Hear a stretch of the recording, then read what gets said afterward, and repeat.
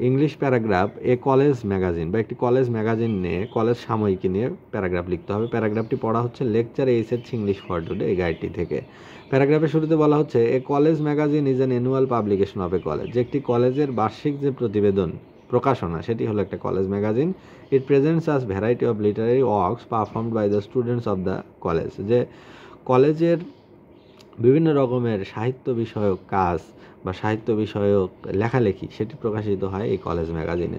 Poems, short stories and jokes are written in it, কবিতা, ছোট গল্প এবং কৌতুক এখানে লেখা হয়। It also contains the message of the principal, এছাড়া প্রধান শিক্ষকের বা অধ্যক্ষের চিঠি বা বার্তাও থাকে এখানে।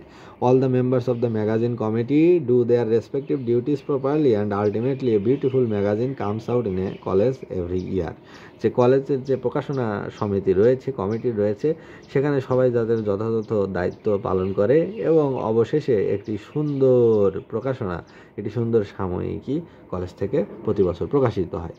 This magazine is very helpful for the students and encourages them in the literary activities, এটি শিক্ষার্থীদের জন্য খুবই উপকারী এবং তাদেরকে সাহিত্যের বিষয়ে লেখালেখি করতে আরও বেশি উৎসাহিত করে, উদ্দীপ্ত করে, প্রেরণা দেয়।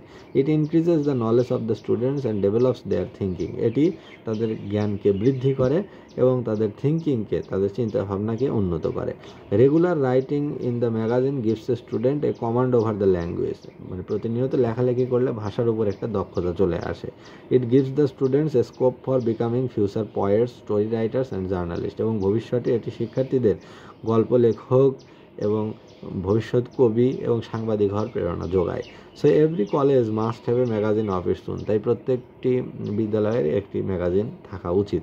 Hour Joyce নোস no bounds when we see our own writings in printed letter as a good article of the magazine, সাময়িকীতে যখন আমরা নিজেদের হাতে লেখা ছাপতে দেখি তখন আমাদের আনন্দের কোনো সীমা থাকে না।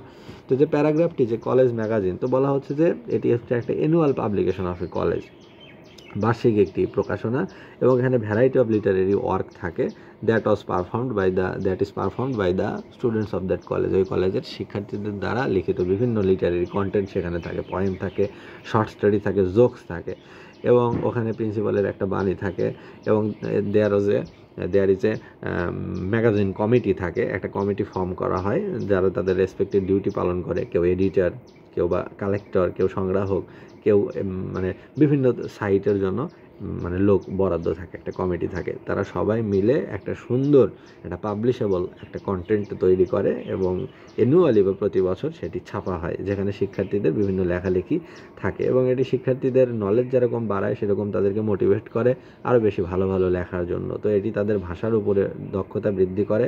ইট develops the command over language, এবং it gives the learners, it gives the students to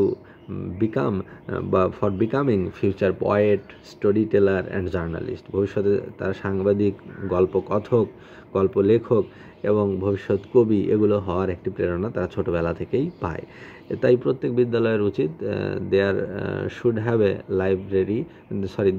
have a college magazine for every school, প্রত্যেক স্কুলের একটি কলেজ ম্যাগাজিন থাকা উচিত।